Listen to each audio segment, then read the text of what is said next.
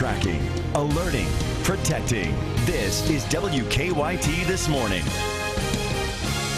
Hey, good morning to you from WKYT News. I'm Bill Bryant. And I'm Rebecca Smith. Hope your October is off to a great start. It is the first. Here we are as the year rolls on. And now at 6:30, two struggling Fayette County schools are showing signs of improvement.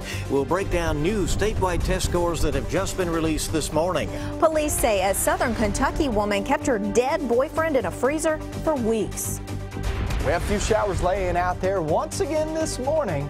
And then as we look towards your weekend, we're going to be focusing in on Hurricane Joaquin. How is that going to impact our plans there for Friday off towards your weekend? I'll get right into that coming up. And leading our news on WKYT, statewide test results for schools in the Commonwealth were released overnight. And there's some good news for Fayette County schools, but the leaders there still know there's a little bit of room for improvement, of course. WKYT's Michelle Chamberlain live at Central Office to show us how Fayette County schools are doing.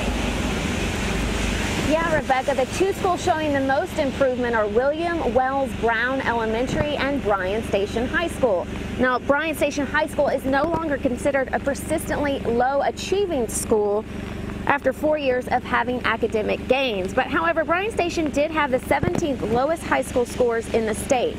As for William Wells Brown, it had the largest score increase after being the lowest performing school in the state last year. Getting low scores last year, but Principal Jay Jones says the school was determined to improve. And we were kind of wallowing in our sorrow for a while, to be honest.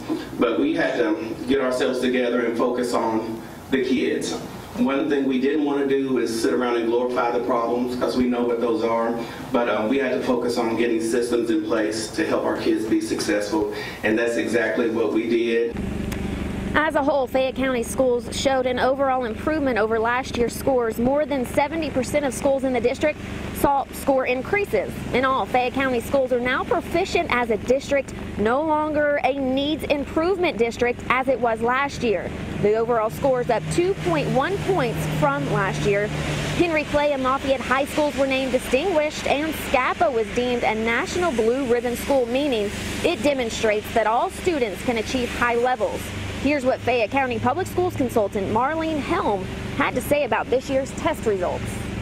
This year's scores give us, I'm happy to report, many reasons to celebrate. They also give us the opportunity to recognize that we still have work to do. Our sleeves are rolled up. Our focus is laser sharp. And we are determined to seize this opportunity to continue to make the improvements that we know need to occur. Overall, the district's rating against others in the state is now in the 82nd percentile, and I know this is a lot of information. If you want to find out more information or see how your kid's school performed in the test scores, just go to our website, WKYT.com. Live in Lexington, Michelle Chamberlain, WKYT. All right, thanks, Michelle. We also had a chance to go through some scores for other school districts surrounding Fayette County. Bourbon, Clark, Jessamine, Madison, and Scott counties all scored in the proficient category.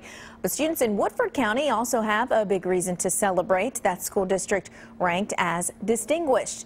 You can find out how your particular school district did by checking out WKYT.com. And all the latest news and weather, of course, is for you right there. Now, new this morning on WKYT, a second person has been arrested in connection to a Clay County child abuse case. Bobby Barger is charged with assault. Police say a 6-year-old showed up in school in Manchester with bruises all over her body. Police have also arrested the child's mother, Jessica Sasser. They say she claimed the child fell on the playground, but police say the injuries don't match that story. New this morning, 2 Central Kentucky parents are in jail accused of abusing a 2-month-old child. Brian Ray and Jocelyn Miles are charged with criminal abuse. Doctors say the baby had a brain injury as well as broken wrists and broken ribs. They say some of the injuries were older than others. Miles told police that Ray was the one who hurt the baby. The funeral is today for the 19-year-old son of country music singer Eddie Montgomery. Hunter Montgomery died Sunday at UK Hospital. The Fayette County coroner says his death is under investigation pending toxicology report results. His visitation starts at 11 o'clock today at Southland Christian Church on Harrodsburg Road, followed by his funeral at 3 o'clock. We have some new details this morning on the death investigation of a teenager in Greenup County. Maddie Conley's family and friends are demanding that James Ratliff and his 17-year-old girlfriend be held accountable.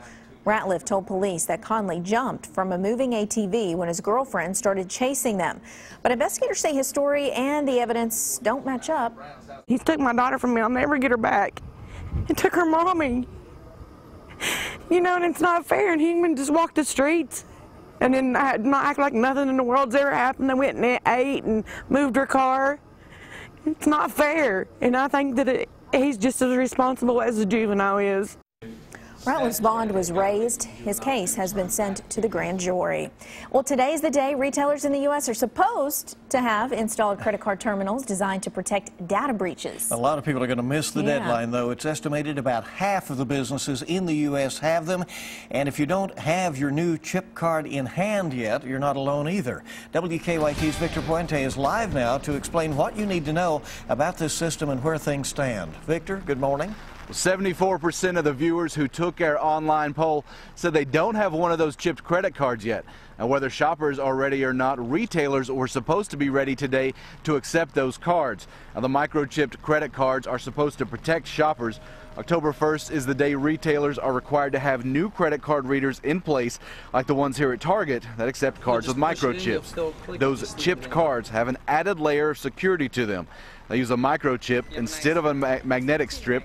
That creates a unique number for each transaction. Stores have a big incentive to make that change. Any that don't switch by today will be liable for fraudulent charges. If your cards aren't chipped, you'll still be able to use them with those readers, so you don't have to worry about that.